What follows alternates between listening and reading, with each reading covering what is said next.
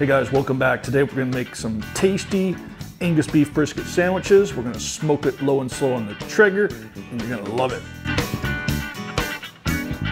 All right guys, welcome back to the channel. Glad you could make it here and spend a few moments of your busy day hanging out with us and watching us do some cooking. So as we mentioned, we're gonna make some delicious fresh beef brisket sandwiches today after we go low and slow on the Traeger outside and smoke this beautiful Angus kosher beef brisket up. No artificial flavors, no artificial anything in here, although it is pre-salted. And so we're gonna go really easy on the rub, something that doesn't have a whole lot of salt in it. And I think it's gonna be a job for Uncle Steve's shake. Now, before we get into the details of how we're gonna cook this brisket, go ahead and smash that subscribe button. Hit that thumbs up button, guys. Helps us out, helps us with the ranking, doesn't cost you a thing. This Angus beef brisket is kosher, it's deveined. You know, I didn't think there was any veins in it, but it is soaked and salted. It's all natural, minimally processed, no artificial ingredients, no antibiotics or added hormones.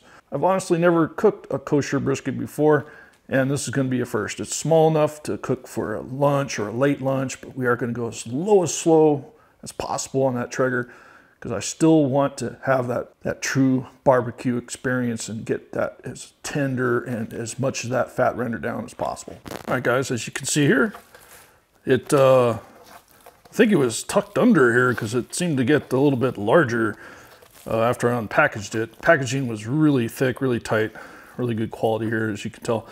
So definitely got the veins running this way. That's really good to know. It's almost the shape of a tri-tip, but obviously it's not. I'm just gonna leave this fat on here. Now, we're gonna go with this competition pig powder. Why am I gonna put this on beef?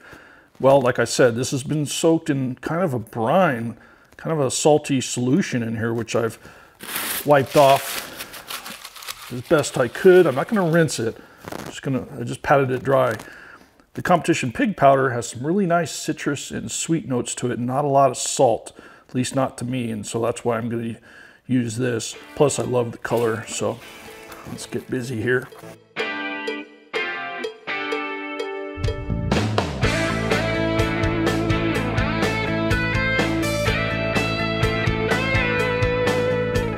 Okay guys, there we go. So I'm going to let this set up a little bit while we go outside, set up the Traeger. All right guys, I already know, you guys know how to set up your Traeger. I don't need to tell you that. We've been through it before.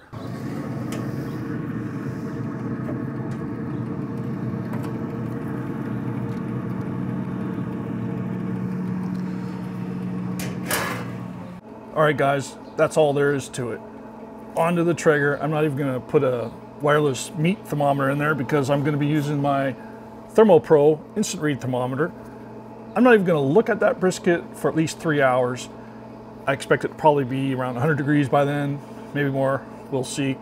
But I'm gonna go up to the standard of about 205, 206 until I take it off, so we'll have to wait and see. Right now, it's about 9:30 in the morning. I'll keep you updated. All right, guys, I'm gonna take a look at this brisket here. Now, first thing I wanna do is check that bark. It's got a little bit of a bark here, and it is not coming off, so I like that. That means I could start mopping it. Now let's check the temperature here.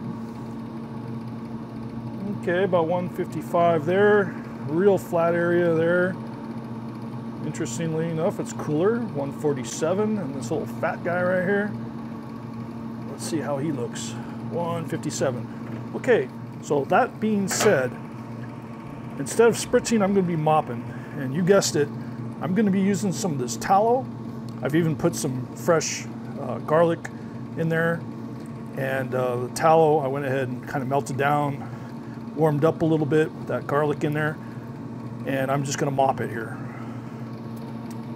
Really gently, just kind of mop it on. There we go. I'd say that looks pretty good right there. Okay. I'll just set that aside. Check it back in a couple hours. Hey guys, it's been about 3.5 hours now. Went through a little tiny stall, probably around 160. I've mopped it 2 or 3 times with tallow. The bark looks beautiful. I'm really happy with the color. So since this isn't any kind of Texas brisket, and we're just doing this for some delicious sandwiches later today, I'm not gonna wrap it. I'm just gonna let it go right on up to about 205, and then I'm gonna take it off. All right guys, I took that brisket off about a half hour ago. It definitely got up to about 200, and then I'm letting it rest inside the oven right now. But it's only been about a half hour. I think that's all it really needs. And I'm gonna take it out now and get ready to make a sandwich. Now to make this sandwich really pop, stick around because I got something special. And no, it's not my usual Japanese mayo with sriracha sauce. That's gonna go on one side of the sandwich. I got something even better. Look at that beautiful color. Now I'm gonna get this out on the cutting board. Okay, there we go. Now this is beautiful. Now I can still kind of see the grain. It's kind of going long ways here. So I'm gonna go ahead and just cut it right about here. Give you guys a little look-see here. Is I'm gonna cut it up nice and thin because I want to make sandwich meat.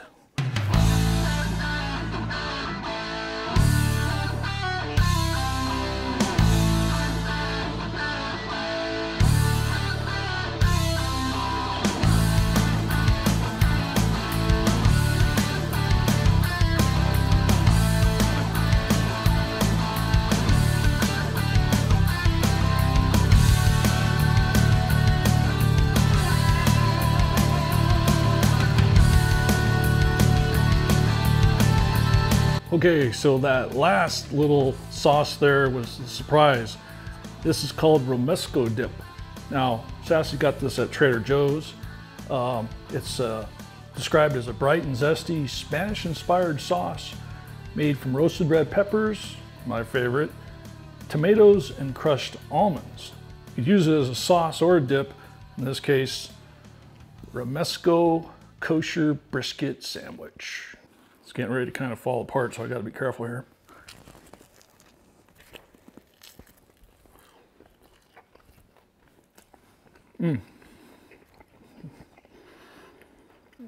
That romesco dip just adds a punch. And I really like that Japanese mayonnaise with the sriracha. And of course, toasted buns, essential. Can't forget the chips. Okay guys, again, if you want to get some of your own romesco, this one's mine. Check it out. So anyway, guys, hope you enjoyed the video. Glad you guys could stop by again. Please, if you like this, if you like what we're doing here, hit subscribe. It really helps us out. It doesn't cost you a thing. And be sure to do the thumbs up, guys. Comment down below.